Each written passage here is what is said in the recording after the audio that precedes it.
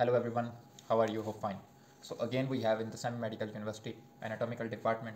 So I wanna see you uh,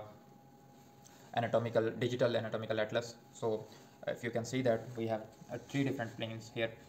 The body of human body has been cut in the three different planes. That is the sagittal plane. Here I have the transverse plane, and the last one is the coronal plane.